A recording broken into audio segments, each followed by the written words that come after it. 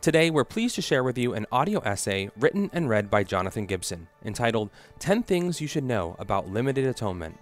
Jonathan is the editor of From Heaven He Came and Sought Her, Definite Atonement in Historical, Biblical, Theological, and Pastoral Perspective.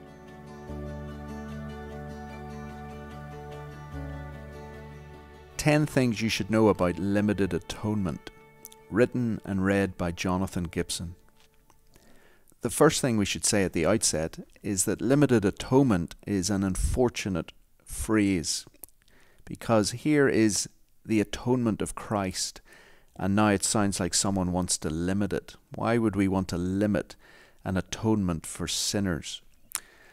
I think the phrase definite atonement is a more positive way to speak about this doctrine of limited atonement. And so for the purposes of this article, I'm going to use the phrase definite atonement in each of these 10 points. Number 1. Definite atonement is a way of speaking about the intent and nature of Christ's death.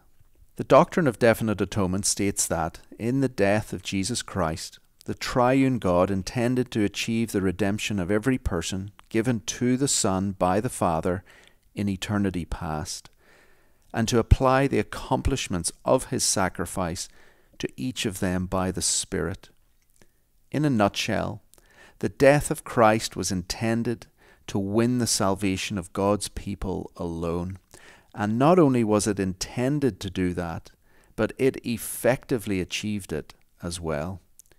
Jesus will be true to his name.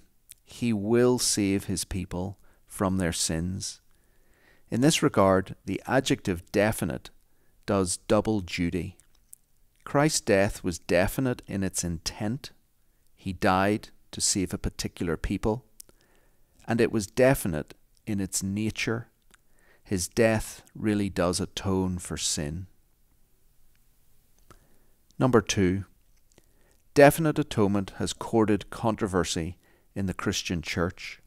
For some, definite atonement is a grim doctrine, as Karl Barth said, containing horrible blasphemies, as John Wesley said. For others, it is a textless doctrine, as Broughton Knox said, arrived at by logic rather than by a straightforward reading of the Scriptures. Pastorally, definite atonement is viewed as the Achilles heel of the Reformed faith, quenching a zeal for evangelism and inviting despair rather than assurance for the believer. With such a checkered history, one may well ask why we should even discuss the doctrine, never mind believe it. But just because a doctrine is controversial does not mean it should not be discussed, defended, or embraced. Were that the case, we would not be Trinitarian Christians who hold to justification by faith alone. Number 3. The Bible itself asks the question of the intent and nature of Christ's death. As you read the Bible, you see that it speaks of Christ's death being for many, for all, for the world. And yet the Bible also speaks of Christ's death being for me, for us believers, for a people, for his church.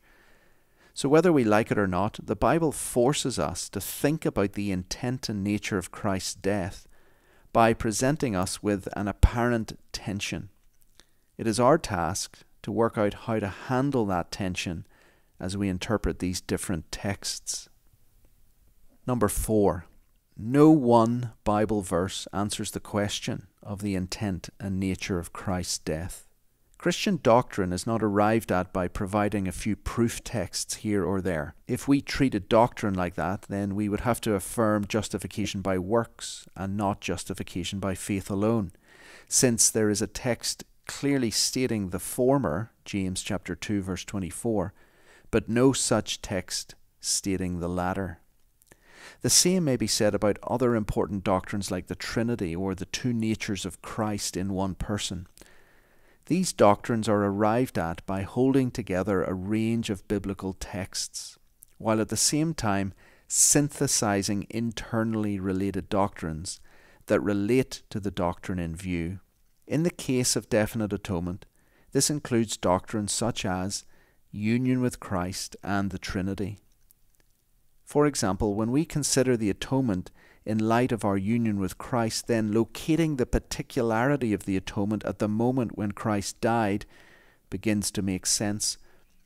Or when we consider that the work of each person of the Trinity is always performed in harmony with the other persons of the Trinity, we realize that when Christ died, there could not be cross purposes, pun intended, within the Godhead. Number 5, definite atonement provides us with personal assurance. Martin Luther once said that the sweetness of the gospel is found in the personal pronouns. The Son of God who loved me and gave himself for me. Galatians chapter 2 verse 20. Definite atonement helps to personalize Christ's death and deepens our appreciation of his love for us. Precisely because he died as someone for some people, when he died on the cross, we were on his mind. But more than that, because Christ's death propitiated God's wrath for all of our sins, it means that we cannot experience God's wrath on the future day of judgment. The price has been paid, the penalty borne, the law satisfied, and condemnation removed. As Augustus Toplady writes, "Payment God cannot twice demand, first at my bleeding surety's hand, and then again at mine."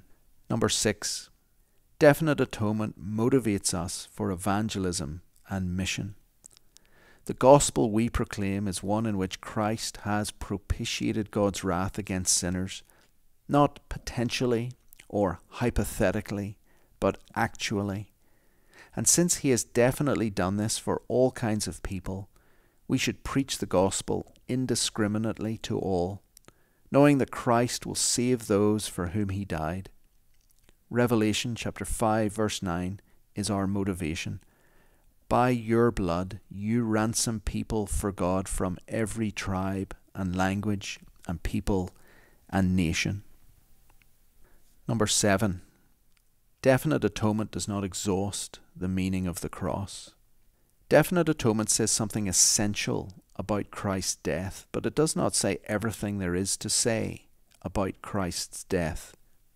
There are many aspects of the atonement which need to be affirmed alongside its definite intent and nature.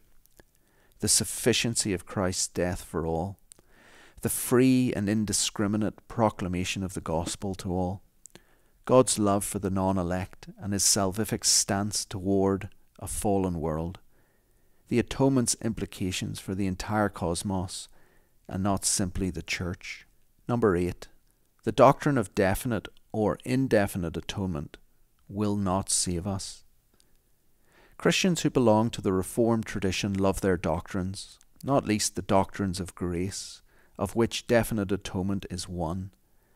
But there's always the danger that we slip into thinking that doctrine, especially pure doctrine, is what saves us.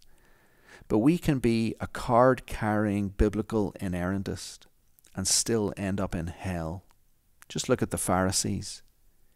We can be a member of Christ's church, covenantally signed and sealed, and still end up in hell.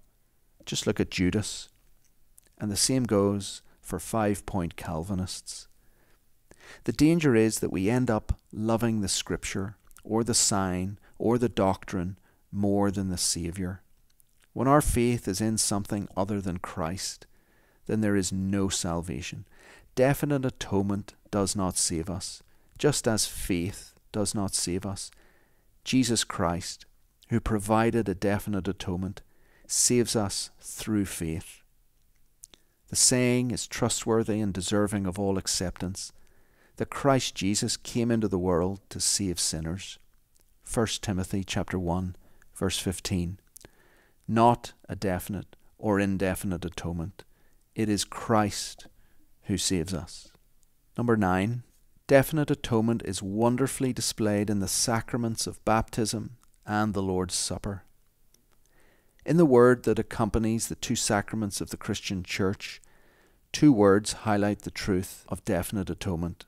In a French Reformed baptismal liturgy, For you, little child, Jesus Christ has come. He has fought. He has suffered. For you he entered the shadow of Gethsemane and the horror of Calvary. For you he uttered the cry, "It is finished." For you he rose from the dead and ascended into heaven, and there he intercedes. For you, little child, even though you do not know it, but in this way the word of the gospel becomes true. We love him because he first loved us. And in the Lord's Supper liturgy, "This is my body, which is given for you. This cup that is poured out for you is the new covenant in my blood." Luke chapter 22, verses 19 to 20. Number 10. Definite atonement is a beautiful doctrine because it spotlights the unity of Christ's person and work. Definite atonement displays the person of Christ performing his work in union with his people for the glory of his Father by the help of his Spirit. Definite atonement tells the story of the warrior son who comes to earth to slay his enemy and rescue his Father's people. Christ is the good shepherd who lays down his life for his sheep, a loving bridegroom who gives himself for his bride, and a victorious king who lavishes the spoils of his conquest on the citizens of his realm. He is the head who sacrifices himself for the body, the master who dies for his friends, the firstborn who gives himself for his brothers and sisters, the second and last Adam, who falls into a deep sleep, and from his riven side, as with the first Adam, comes his bride. Why would you not want to believe in the doctrine of definite atonement when you see Christ in this way?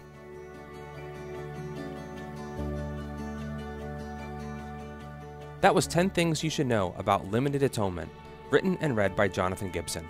For more, be sure to check out his book with Crossway, From Heaven He Came and Sought Her, Definite Atonement in Historical, Biblical, Theological, and Pastoral Perspective. Pick up your copy of the print edition for 30% off, or get the ebook for 50% off directly from Crossway by visiting crossway.org/plus.